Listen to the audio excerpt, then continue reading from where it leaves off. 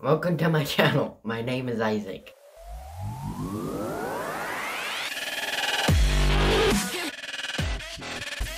Yeah.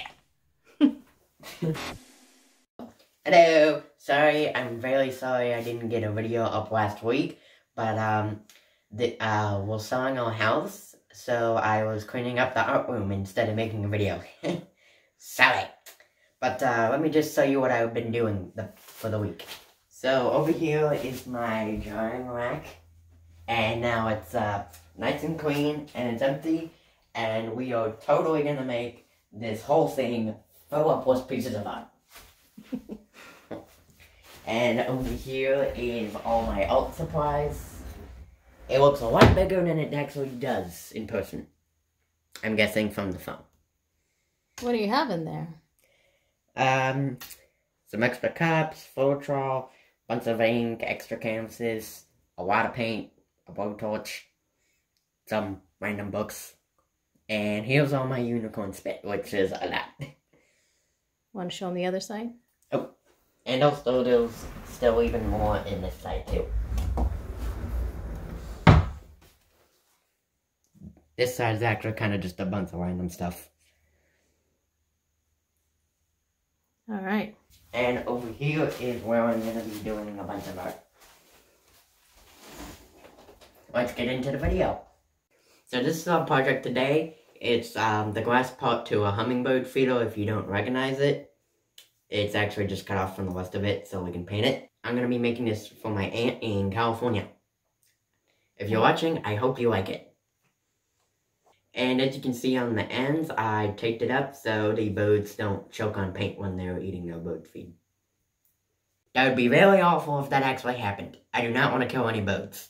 Since it's taped up and everything, I can't set it on a cup, so I just completely sealed this whole Lazy Susan with plastic wrap, and I hope that's enough. Here are the colors I'm using.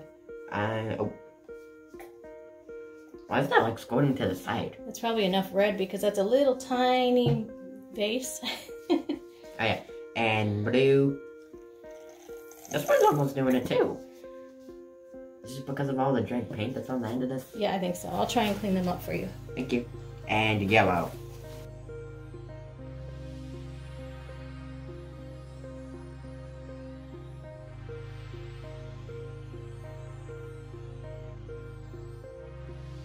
This is cobalt blue. Do you think that's enough? Yeah. So I would probably put a little more yellow. Let's squirt it down the side. I'll hold it for you so that way it'll layer on top. So if you hold the cup at an angle like that, let me see if I can show you. It lays on top of the paint instead of going into the paint. Which in this case may be kind of a good thing. Yeah, so let's put a little bit more of that cobalt. Ooh. Right there. Just a tiny bit so it layers on top. And there's a lot of red in that, so I don't think we'll add any more of that. And there's a lot of that blue. Aqua blue too. It's nice blue. It is a nice blue. Okay, so this is called what? What do you when you put it dirty all? pour. Dirty pour. Wait, now is it called a dirty cup or a dirty pour?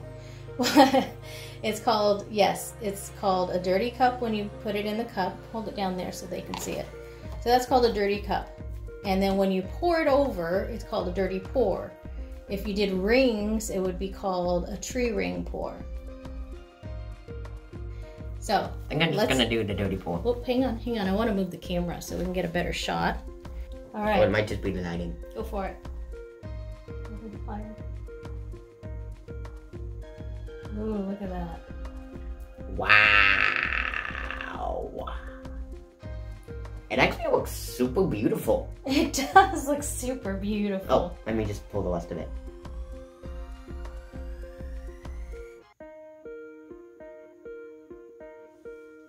Oh my gosh, I don't even have words to kind of describe this. Wow. It looks like something from Willy Wonka. It does. It's really pretty.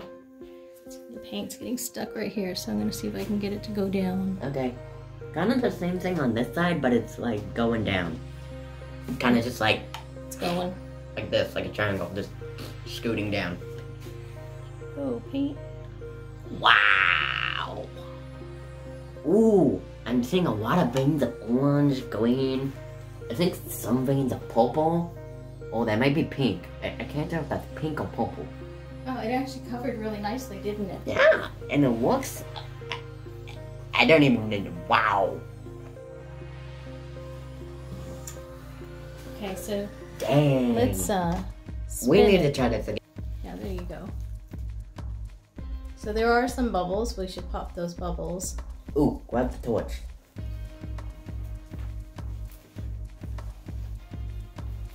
I like how that cobalt blue adds a subtle contrast. And that blue is Almost like a purple. it's unicorn spit, so it's a really vibrant dark color.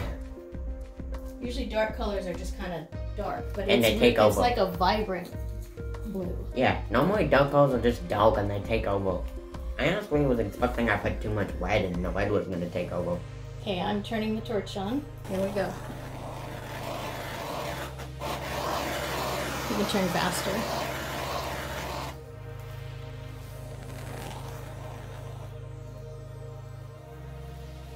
Oh, it's so cool. All right. You done? Easy peasy. Bubbles pop easy on these and on vases because the paint is a bit thinner. Wow. Oh, my mind is blown. Yep, I Like really love it. fireworks in July.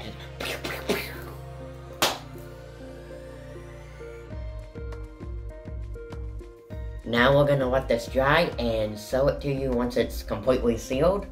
I don't even know if it can even look any better. Just wow. Yeah, the colors are really cool. It's like Mary Poppins. It's popping? Yeah, it's definitely popping. Pop-a-lockin'. Okay, so let me see your hands.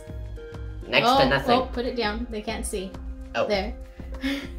So almost nothing on your hands, just a little bit from touching that cup. So this is a good one for beginners because you don't get much on your hands. Yeah. And this is beautiful. It is beautiful.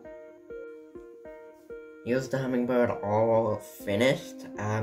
It's completely sealed and I just wanted to quickly sew it to you.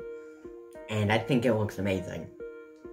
Because it's going to be outside, we didn't seal it with resin. We used Helmsman spar on it, and it's super shiny. It's like glass. It's really, really pretty.